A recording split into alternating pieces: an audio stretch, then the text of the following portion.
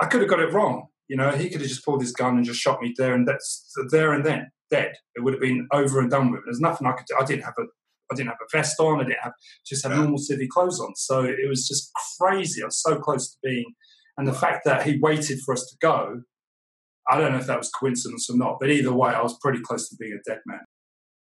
Welcome to Martial Mindset, where we delve into some of the leading minds in business, martial arts, and academia to find out what truly makes success in any field of life. We are the fight coaches who will motivate and inspire you to level up your game, no matter how big or scary your goals may be. And then I look at the parents, I'm like, okay, what are your rules of engagement? What do I teach your kid? Some parents tell me, I don't want my kid to hit back. Okay, so you want more just defense? Some parents say, I don't really give a shit if somebody touches them. I want them to defend themselves. So I, like, for my son, I'm like, Noah, you know, if anybody, you know, bullies you, you talk to them, you try to diffuse it. The instant somebody touches you, you crack them in the face. That's it. The instant they grab you, if they're hitting you, you better fight. Yeah. You better fight. I tell people, if somebody's bullying you and fighting you, you're taking a beating. You might as well fight. You've got nothing to lose. You have nothing to lose. And if you lose, at least you could go home and say, you know what, I took a beating, but fuck, I fought. Even if I took a beating, I gave it everything I have. That's the mindset. Like, win or lose. Same thing people tell me against a knife. You're an idiot. There's nothing you can do. I tell people, okay, so next time somebody pulls out a knife, roll down on the floor and tell them there's nothing I can do. Yeah, exactly. Stab me. Right? First. Or you fight with everything you have. Win or lose, you fight.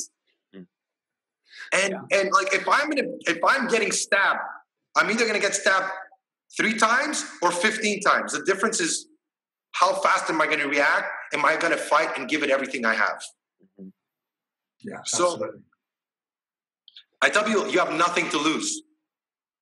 No, you're right. I mean, someone said once to me, oh, I don't want to hurt someone. And I said, okay, then just give them your wallet, mobile phone, and your keys to your house. Yeah. Good point. Absolutely. You don't want to hurt someone, and that's absolutely fine. But the point is, sometimes you don't get the choice, and that's really what I was trying to explain to them, that you don't do that. I mean, I think some people are innately born with that experience of learning how to protect themselves. I'll tell you a story. Once when I was a young lad, I got into a little bit of trouble, and I ended up having this organised fight with this lad. I think I was about 14. And this other lad had just come out of Borstal, which is like prison for kids in the UK. And the long story short is we had a little bit of a disagreement, and we agreed to have a fight in the park. So I turned up at the park to meet this lad to have a fight with him, who happens to be, not only 5 years older than me, but also, 6'3", and he's big, and he's just come out of Borstal, which is kids' prison. And I'm thinking, okay, and all my friends are like, yeah, well, don't worry. If it kicks off, we're going to back you up. It's all going to be there. So I turned around. Where were they? They'd all run off. Anyway, the long and the short story is I got beaten up, and I knew actually that I was going to get beaten up. And, the one thing that I took away from that is that I didn't back down. I didn't go with, and I could have done that. And I wouldn't have probably lost so much face, because everybody knew it was insurmountable odds anyway. The lad was a lot bigger than me. He had a bad reputation. And at the end of the day, everybody who said they were going to stand up for me didn't. So if I turned around and said, no, I don't want to do this anymore, I probably would have got away with it. But I went into it and I actually got beaten up, not too badly. But actually, I had a lot more self-respect for myself, because Absolutely. I thought, well, look, what, if someone's going to pick on me? And the guy was looking for trouble. I mean, he actually started the whole situation. I know it sounds quite childish saying that, but it was actually instigated not on my side. But I guess what I'm trying to say is that I had the self-respect of knowing that, even if it's a difficult situation, I'm not going to walk away. Yeah. And, that's something I've sort of kept with me as I've gone through to adulthood. It takes a lot of guts to do that. Yeah, I mean, looking back, it's pretty dumb, actually. But, you know what? I tell people, I've had concussions, and I've been, I've seen fights, working in the clubs where people got stabbed and shit.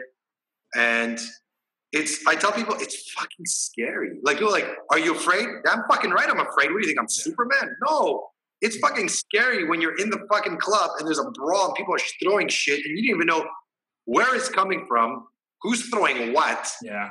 It's like, and believe it or not, at that very moment, it's every man for himself. Yeah, absolutely.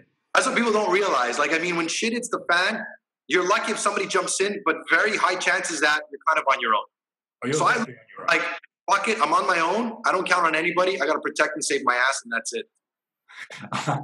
It just reminds me, I remember once I got jumped in a nightclub and there was about 3 guys, basically. Long and short of it was there was 3 guys, and I had one pulling on my I had a tie on. I was dressed quite smartly, so I had a tie on, and this guy's pulling my tie, another one's throwing punches, and another one's coming from somewhere else. And in the midst of all of that, this guy's throwing glasses, right, and bottles, and there's like loads of it, just like all over the place. Anyway, long and the short of it, it's after the Sounds fight. like a video game. It was crazy. It was literally crazy. Anyway, at the end of the fight, this guy comes up to me and he just stands next to me casually, just chatting. He said, "Yeah," he said, "I was really impressed. I really liked your fighting. You look quite good." And then he said, "Yeah, but I couldn't quite get you with those bottles that I was throwing." I was like,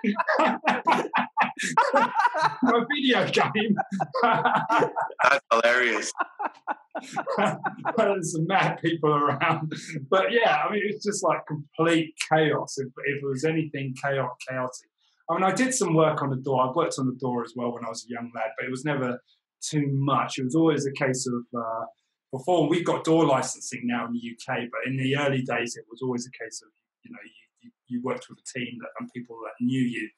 So I used to do New Year's and Christmas. So, I was young. I used to teach martial arts, of course.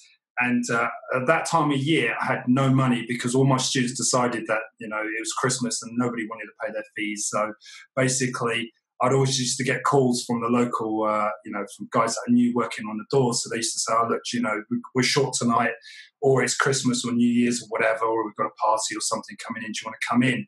And obviously, I was the smallest out of all of them. I don't know if you know this, Nick, but, you stand out quite a lot. You're a target, basically, but especially when you get groups of lads coming in that, want to cause a lot of fraction. So, I've been in that environment. I know it very, very well. So, especially when you've got it going off crazy. I mean, we've never had anything massively. I mean, luckily, we don't really have sort of firearms going off too much here. So I worked at a club one time and they pulled out the gun and they shot it in the club in the air. It was one of the rap songs that said "shoot him up." I can't remember what. And all this boom, boom, boom, boom. I'm like, what the? You should see people jump, man. Everyone's like, what the fuck? It's, all like in the movies, nobody jumped over a bar and like grabbed the gun and flipped them over and like, no, everybody just fucking. Yeah, you run. I've seen that. I've been in a club when that's happened. Someone's pulled out a gun and started firing. Everybody just runs. It's crazy. It reminds me, actually, I also worked in close protection. I took the singer up to, I had to take a singer up to a club, and it was 2 of us. And we went to a place called Moss Side. And Moss Side in the UK is in Manchester, which is called Gunchester. So it's got quite a high gun crime rate. So I'm doing close protection. So I'm not doing nightclub security. I'm looking after the singer.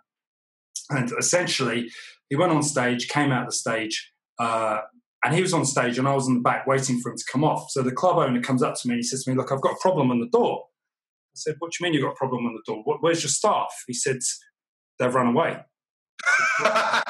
What do you mean, run away? He said, "That's hilarious." Right? Listen to it. Worse, right? So he says to me, "Look, I really need the help. Can you help me?" And I just thought, well, okay, all right, fine. So I left. There was 2 of us in this team. So I left my colleague with the singer, basically, who was performing, and I went to the front of the house. And I got to the front of the house, and it happens to be a local, I don't know what you want to call him, basically. I mean, this is a podcast that's going out on the internet, so I've been careful with my words. But he was basically one of the local bad boys, basically. So he's standing there, and bearing in mind all the security have run off, and they've run off because he's turned up.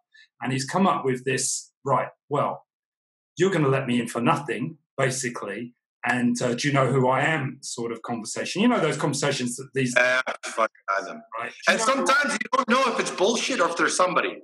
Right. That's the fucking scary shit. So I'm sitting there, and the only thing I'm going to tell you that saved my life, Nick, was I had a mag light in my back pocket, on my back. So I sat down in front of him, And, he squared up to me, and I sat down on the table quite casually with my hand tucked in my back like this, holding the mag light, because I'm thinking, he's going to do something. And then when he does something, I'm just going to basically use the mag light. I've got no choice, basically.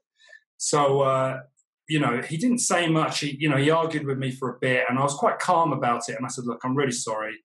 You can't come in unless you pay. So anyway, he went away.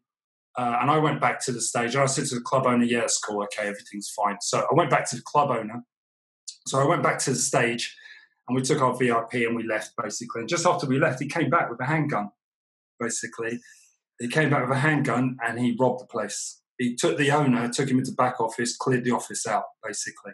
So, I reckon I was probably about that close to being shot. But the only reason why he didn't do it is because he probably suspected that. Well, he knew by my posture and what I was doing.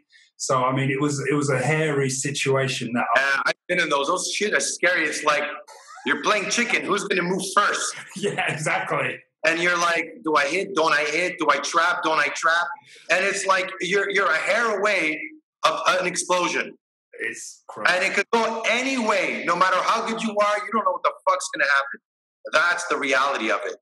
That is the reality. And you're one step away from being dead. Because you know what? If I didn't, probably the way I look back at it now in these days, and I think maybe if I didn't posture the way I postured, and I was confident I was going to get that out, that mag light on top of his head before he could do anything. But the point is, I could have got it wrong. He could have just pulled his gun and just shot me there and then, dead. It would have been over and done with. There's nothing I could do. I didn't have a vest on. I just had normal civvy clothes on. So it was just crazy. I was so close to being, and the fact that he waited for us to go, I don't know if that was coincidence or not, but either way, I was pretty close to being a dead man. So, it's luck sometimes.